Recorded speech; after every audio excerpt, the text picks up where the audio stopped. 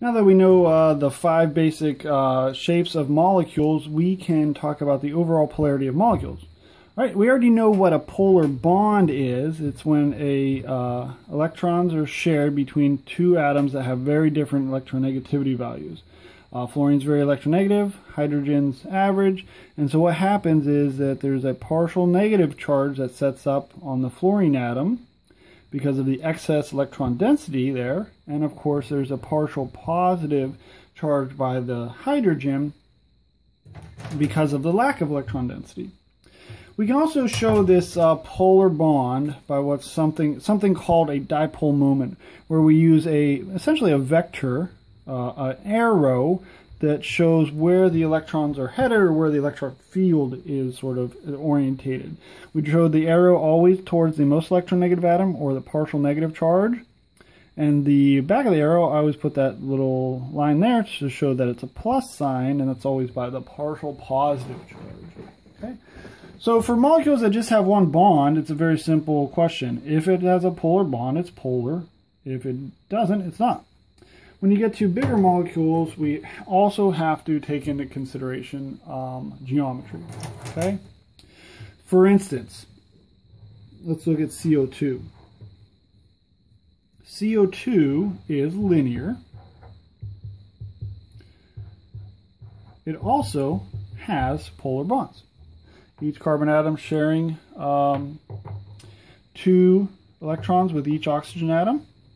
You get the octet rule. It takes on a linear shape because, of course, that's how far these 2 electrons can repel each other, 180 degrees. Oxygen is very electronegative. Carbon is or much more electronegative than carbon, and so it does have a dipole moment. The oxygen is pulling for the electrons. So is this oxygen. So what actually happens is that these 2 dipole moments, you can think of this as a tug of war for the electrons. Each oxygen atom is pulling for the electrons in this carbon atom. But since each of these atoms have the same electronegativity values, they're both pulling with the same strength, these dipole moments cancel each other out.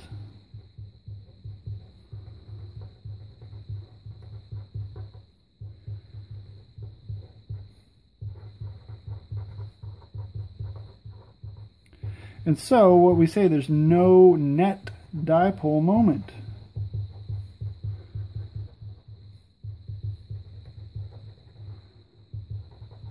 And so CO2 is a non-polar molecule.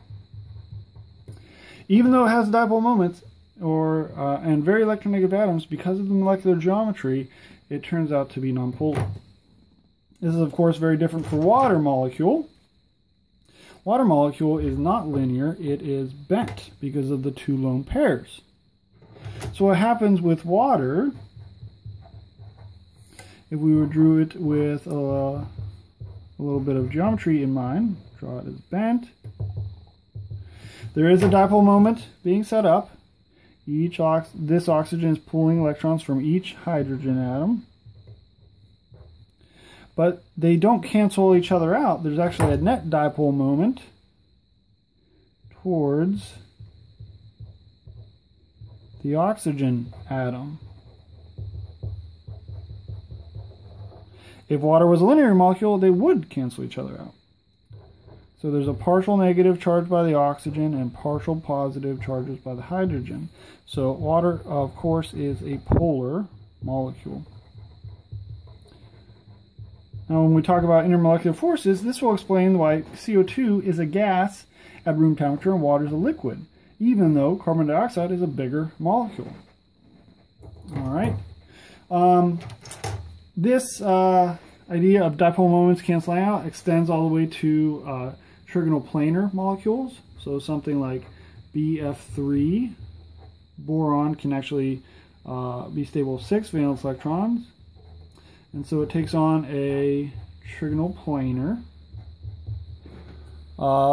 molecular geometry. Fluorine is very electronegative, and so it is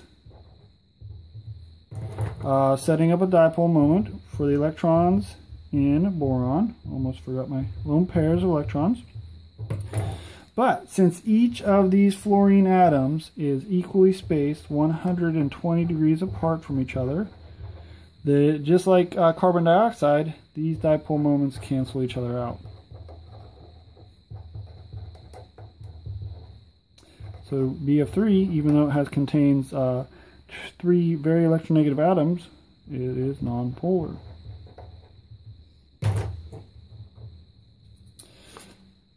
Same thing happens in tetrahedral.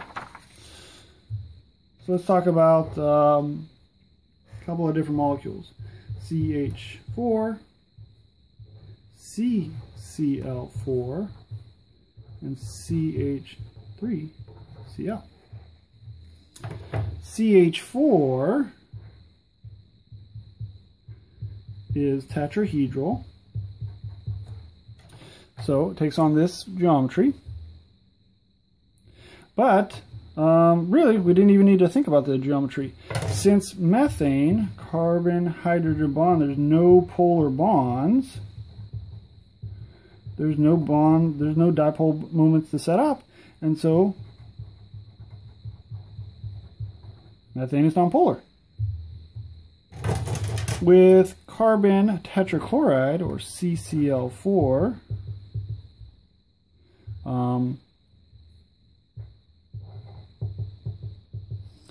we've got 4 chlorines bonded to the carbon instead of the hydrogens. Chlorine is very electronegative, so it does set up dipole moments. And just like BF3 and CO2, however, because each of the bonds, the dipole moments, are pulling in equal and opposite directions, 109.5 degrees away from each other, these dipole moments also cancel.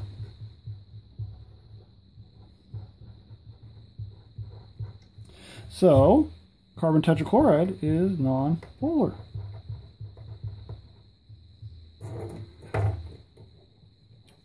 Finally, we've got CH3Cl. We've got 1 chlorine and 3 hydrogens. And carbon-chlorine bond is polar, so there is a dipole moment towards chlorine. And since there's nothing else, no other dipole moments, carbon-hydrogen bond is nonpolar, there's no other dipole moments to cancel this out, and so there is a net dipole moment. So CH3Cl, methyl chloride, methylene chloride, is polar. Alright. And so that's why we needed to talk about geometry before we talked about overall molecule polarity. But in terms of biological chemistry, there are some really important bonds that we need to think about in terms of polarity that will help us out on our discussion. We still need to think about geometry, but when you see these bonds, you can immediately know whether or not they're polar or nonpolar. So our polar bonds